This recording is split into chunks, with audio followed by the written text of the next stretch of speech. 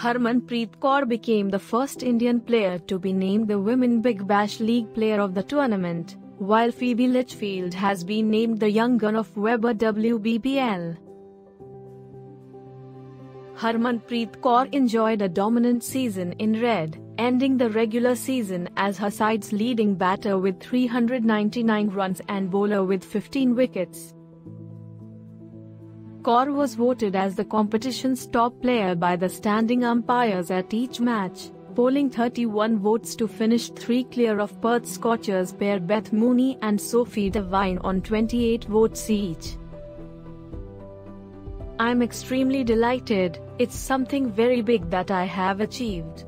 I'm very thankful to my team and all the support staff, they have been great during this time and have supported me a lot.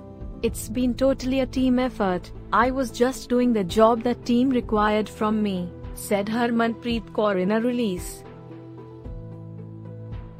Kaur joins New Zealand pair Devine and Amy Satterthwaite as international players to be awarded the competition's top individual honour, with Mooney, Meg Lanning and Elise Perry also previous recipients.